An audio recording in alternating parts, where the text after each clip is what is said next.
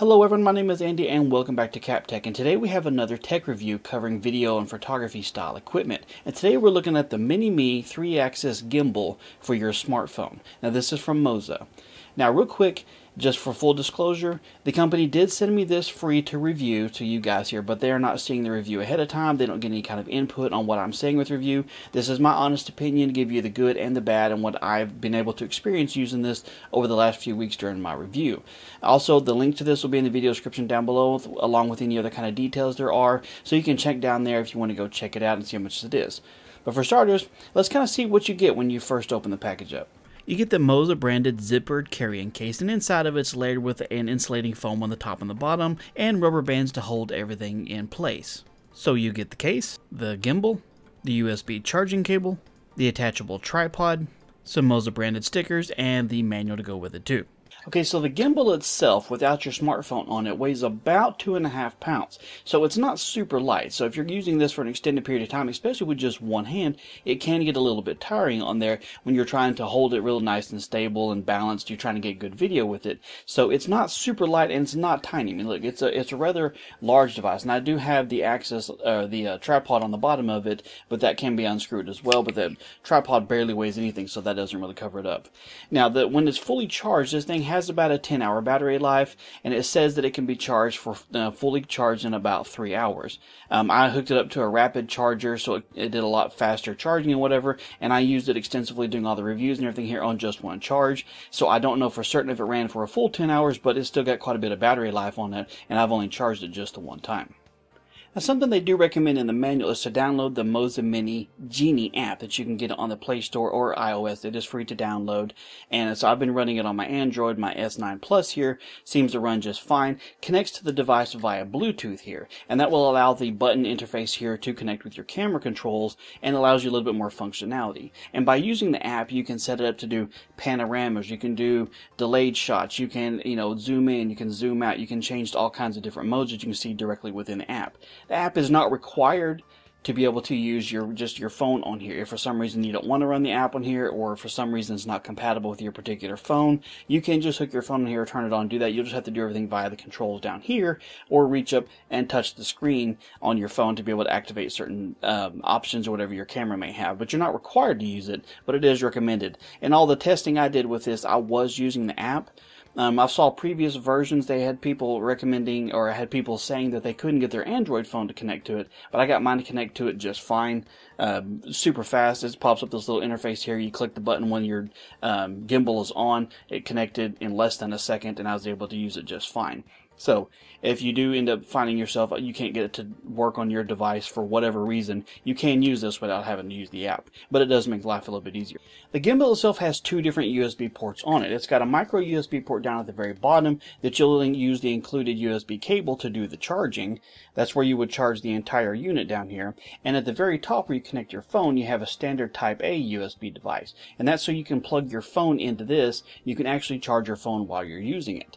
Now, this device does have built-in wireless charging if your phone supports it. And so all you have to do basically is once your phone is connected, you'll just press the recommended button combination on the dial here, and it'll turn on wireless charging. And it'll continue to charge your phone until it gets down to 20% of its own battery life, and then it'll turn off wireless charging to conserve power for the gimbal so it doesn't just lose its mind and start flipping out. But it does have wireless charging, so you can continue to power your device and the gimbal at the same time wirelessly while you're shooting video. And like I said before, if you don't have wireless charging capability in your phone, maybe you have an older model or just one that doesn't support it, it does have a USB port on the very top up here so that you can just plug your phone directly in here. And that makes it a lot easier to be able to continue for a really long active shoot without having to worry about draining the phone battery, because especially if you have an older phone, it'll go down a lot faster running video. The gimbal also has 3 different quarter threads on it here. You got one on the very back, you got one at the very top where you connect your phone to, and you got one at the bottom where you might want to screw in the tripod here. And this allows you all kinds of different things. There's a lot of different devices, say microphones, light sources, whatever you may want, you can actually connect those on here pretty easily. And it just screws in and out really fast and simple. You throw it back in your bag and you got another spot down there. For some reason, if you want to put this on a bigger tripod or something, you can do that too.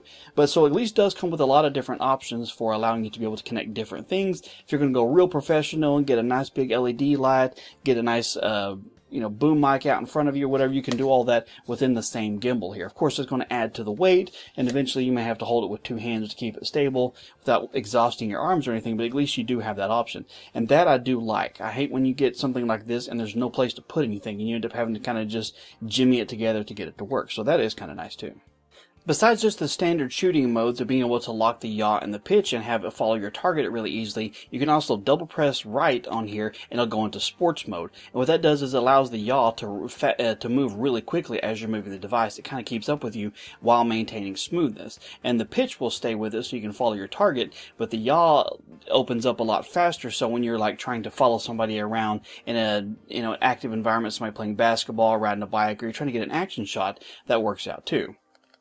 And if you go through and you press up 3 times, it goes into inception mode. And by inception mode, similar to what you'd see in the movie, a nice little corridor-long spinning shot that you can get some really cool, epic shots, moving down a hallway or a lighted environment or something. So inception mode is definitely kind of cool, but I'm not sure how often you would use that, as, having a rotating picture or whatever may not appeal to everybody, but at least it's nice that you have that as a specific option. And the general stability of just using the gimbal itself while running around here, you can see that it adds a really nice smooth touch to it. I'm running through my backyard in this at a pretty decent speed or whatever, and going upstairs, and I haven't put any kind of motion tracking or any kind of motion stabilization on the phone. This is the default settings, so we're going to have a little bit of a wobble because I'm running, of course, but you can see it does allow you to be able to do some pretty good active shots with this. The gimbal has the ability to shoot in multiple modes here. You can shoot in the standard horizontal mode, which is recommended to get the nice widescreen appeal to your videos here, or you can rotate it just by spinning it sideways, and it'll go into vertical mode in case you do want to shoot vertical, shooting for Instagram or something like that, and then you can get it to go back just by rotating it back again. So you don't have to do any kind of special configuration or everything to get to horizontal or vertical mode here. But if for some reason you want to keep it that way, you can actually adjust all the knobs and stuff on the back here, loosen this, and rotate it completely around and lock it back in place, and it'll permanently stay in that position. Of course, then when you rotate it this way, then it's just going to go into horizontal mode. But at least you do have those two different options, and you can switch to it pretty quickly. So if you don't want to permanently change it, you can just rotate it sideways and get your Instagram videos in here that you want to, like this, and then rotate it, and it goes back to normal. Now, follow mode on this is something that's really cool, and that's used within the software itself. It's not specifically the gimbal. It works with the gimbal to follow you. And so what you'll do is you'll set it down onto an environment that you want it to, or I guess if you're holding it and you're following somebody else, and then you'll trace a square on the image of what you want it to follow, say specifically your face. And then as you move around, it will specifically lock in on that, and it will automatically move, it'll pan, it'll yaw, it'll pitch to go through and follow you within a certain speed. Of course, if you get close and try and dart around and lose the camera, it's going to lose track of you, and then it'll just kind of, lose itself and look straight up like it's sad that it lost you or whatever. But as long as you're, doing something normal, specifically like vlogging, this would be excellent here, because you can set it down, follow me, and then as you're walking around the room, talking, swaying back and forth or whatever, it stays with you and moves real nice and smooth and keeps you in the center of the frame. I set it up in the kitchen, was testing. I was kind of moving back and forth. I was talking to my wife, and it was able to capture it without any problems. It didn't try and just switch over and lock onto her. It stayed on the focus of me, since I'm the one that actually locked it onto my face. So follow mode is really cool. That's something I really like. That'd be great for vlogging. Now, two of the things about this specific gimbal that I don't really necessarily like in its user preference, or at least the first one is that the thumbstick control button that you use to rotate the camera around in circles, it's really, really smooth to match the rest of the body in this. It's got a nice glossy black finish on here. But the problem with it being really, really smooth is when you just have the tip of your thumb on there and you're trying to be able to just lightly move it or whatever, your thumb can slide around on it. So you got to make sure you have a good grip on it to be able to move it quickly. It'd be nice if they took the kind of like what you get with control freaks in video games or whatever. It kind of has a concave style fix to it there, and kind of rubberized on the tip instead of this smooth convex sort of layout here. That's not such a big deal. That's user preference. Again, when I'm moving around with it or whatever, if my thumb kind of slips off, then I'll lose track of what I'm doing, or it doesn't move as smoothly as I want to. But again, that's just me personally. One small thing I disliked. Now, there was something that's kind of weird about this particular device. Now, I've seen this happen in a couple of the other review videos, because I wanted to see if I was the only one experiencing this, is that the gimbal goes a little weird if it thinks the phone is disconnected, and it'll start just doing all kinds of weird stuff if you have the phone removed before you go into safe mode. Now, you can just single press the power button, it'll go into safe mode, and it just kind of hangs freely here, and then you press it again, and it'll rotate itself back around to where it's supposed to be.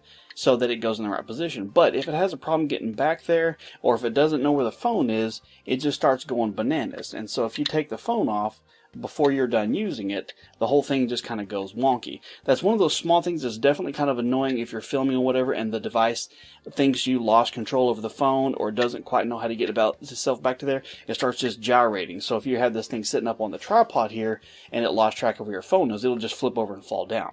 Had that happen while I was working this once. Definitely kind of annoying, but it didn't happen super often. I used this quite a bit, and that only ever happened once. When I was getting this to, try and mess up just to show you what it looked like here, it was working just fine. And so when you finally get the phone like half off or whatever and turn it on, that's when the gimbal starts going kind of nuts. And if you turn it on with nothing in there and let it power on, it goes up to where it's supposed to, but you can see it's got this weird vibration. It's like it doesn't have enough weight at the top to hold it. So if you just barely touch it, and it'll stop vibrating here, like when you get your phone in there. But it's definitely kind of weird if you just turn it on to kind of play with it. And you see it's kind of going nutso again because it doesn't know where the phone is on there. So that's definitely something that's kind of annoying that I ran into while playing with this. One of the other things that was just a small annoyance, and this is just definitely from user experience here, is that the interface that you use to control this. I already talked about the button up top being real smooth here. That's not a big deal. You can get used to that. The radio wheel down here is notched so you can easily spin it with your thumb. Would be nice if this one was like that too. And this you would use if you're using the app to zoom in and out of the camera, which is nice, and you don't have to reach up and touch the screen. That's excellent here. The problem is that all the buttons you use to do the different modes involve up, down, left, and right on this little spinning wheel here. And so if you want to go to like inception mode, you have to press up 3 times to do that. And if you want to get it to recenter, it's left 2 times over there. If you go to sport mode, it's right 2 times over there. So unless you keep the handy little guide with you, it's going to take you a little while to remember. It's like, okay, is it left twice or right twice to get to this? Just trying to get it to switch modes. And it does have the little LEDs to let you know if it's pitch follow or yaw follow, if it's going to lock those, so you can at least tell the up and down, left or right if it's locked. But when you're trying to go into different modes like sports mode, there's no light indicator on here to let you know what you just did. So that's one of the other small complaints, but again, that's more or less just getting used to the device itself and remembering which buttons are which, and then you can do it on the fly, just like with the DSLR camera. Dozens of buttons and modes and settings, but until you get used to it, you're going to have to carry the manual around with you. Alright, so that wraps up my review of the Mini-Me from Moza. This is actually a really, really nice phone gimbal. It's one that I will actually be using quite a bit myself when getting video of my, my son running around, or taking him to Taekwondo, or riding bikes, or just running around the yard and playing, or even doing some vlogging. I can keep this with me. It works pretty easy. Throw it in the case. I can throw it in the suitcase if I'm going to go out and about. It works really quite nicely. Like I said, the link for this is on the video description down below. Other than this, a couple small annoyances, which are more or less just getting used to how the device works. I didn't have any kind of problems with this at all. I think it's really, really quite a nice product. I think it's well made. Like I said, it is rather heavy, coming in at 2.5 pounds minus all the other gear you put in here. So, and I can say from experience, using this for a good little while at one time, you could definitely feel your arm and your hand getting a little bit tired. But other than that, great product. I highly do recommend it. If you have any questions or comments, you can leave those in the comment section down below, and I'll see if I can help you out, or if anybody else is down there, they can help you out as well. If you enjoyed the video, do me a favor and hit that thumbs up button down below the video, because I do truly appreciate that. And if you're new here, maybe think about subscribing so you don't miss out on future videos. Thank you guys so much for all your time. You have a wonderful day, and I'll talk to you later.